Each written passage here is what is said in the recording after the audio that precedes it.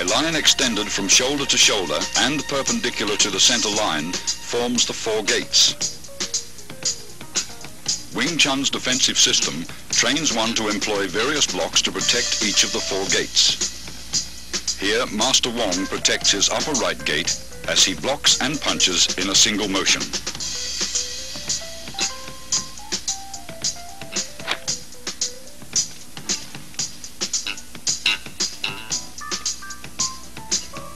Alternate simultaneous blocks and punches protect both your left and right upper gates.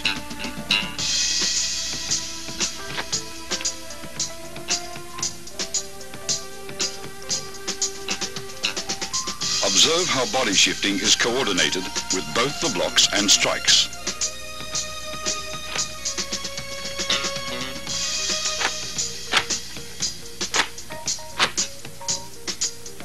Master Wong demonstrates defense of the upper gates against an opponent's multiple punches.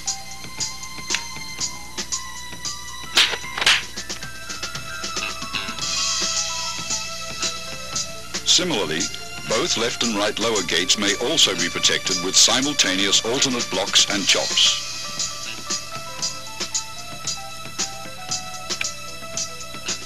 Observe how the arms move in unison.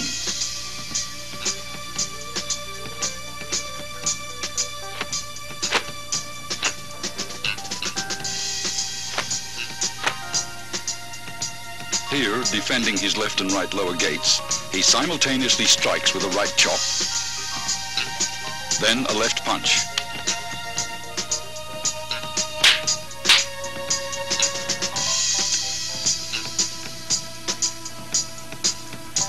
Whenever possible, grab, pin or immobilize the opponent's arm to gain control and prevent him from attacking.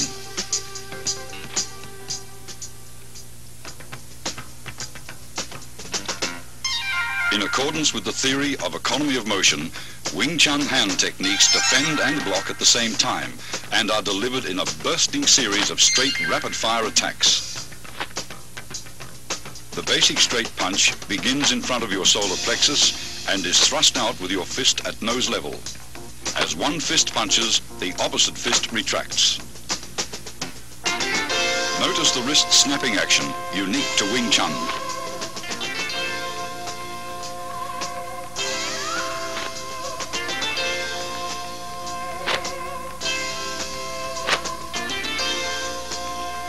This unusual movement permits you to both deflect and punch with the same hand simultaneously.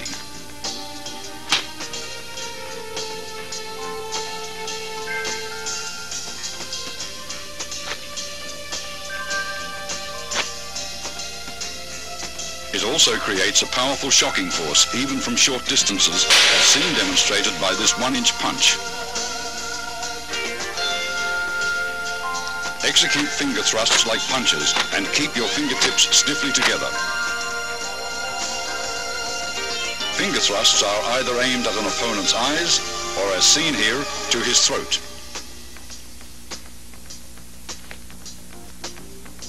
When employing palm thrusts, use the palm heel as a weapon. Palm thrusts directed under an opponent's nose are very effective.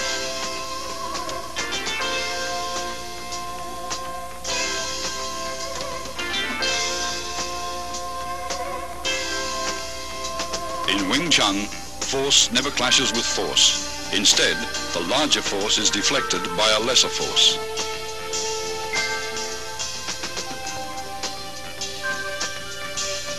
Tan Sao employs the thumb side of your forearm to block. At completion, your elbow returns to the fixed elbow position, 1 fist distance from your center line. Rotation of the forearm and the palm's abrupt upward twist generate power. Blocking power is enhanced by twisting your torso while shifting.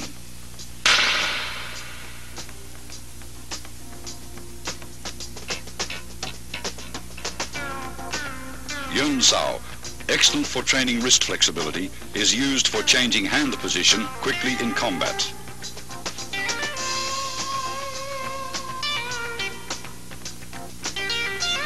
It is executed by a relaxed rotation of the hand around the wrist.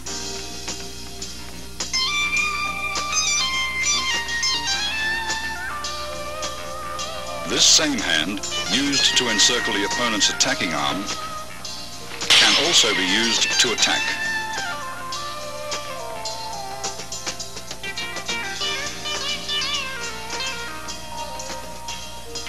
Wu Sao employs either your palm or edge of the hand to block.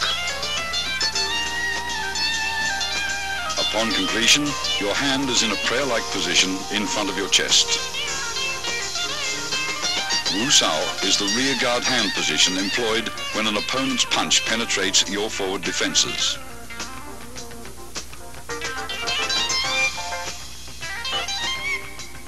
It is employed either to block outward with the hand's edge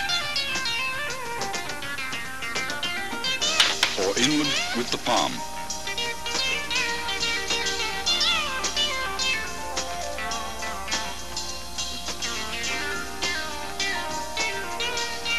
Bok Sao employs the inside of your wrist to block. At completion, your arm is in the fixed elbow position, 1 fist distance from your center line.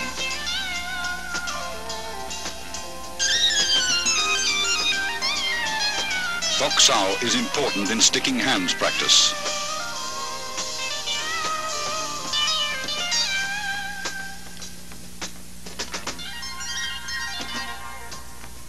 Bok Sao uses the palm heel for deflection. By utilizing the wrist's snapping action. It is often combined with a punch.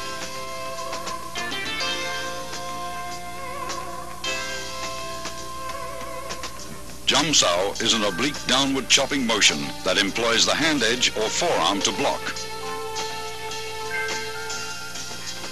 Upon completion, the arm is in the fixed elbow position.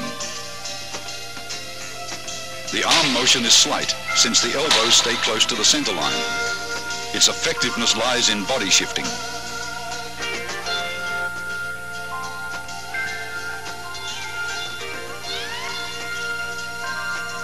Gan Sao employs the forearm to block low-level and groin attacks by combining both the hinge action of your elbow and body shifting.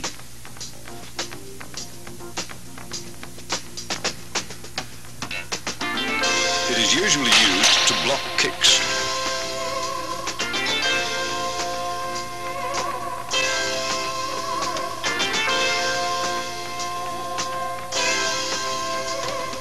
Wong Sao is unusual, since it deviates from the fixed elbow position.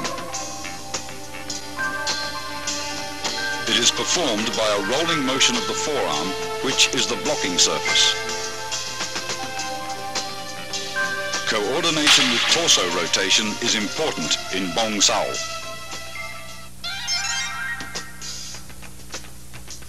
Wing Chun kicks, used for either harassment or closing the fighting gap, always supplement the hands with fast and low direct strikes to the groin, knees or shins.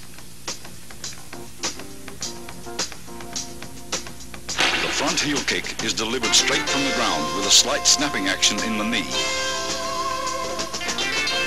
Kick direct, but never higher than the midsection. The cross stomp kick uses the sole of the foot to break the opponent's balance, allowing for follow-up hand strikes.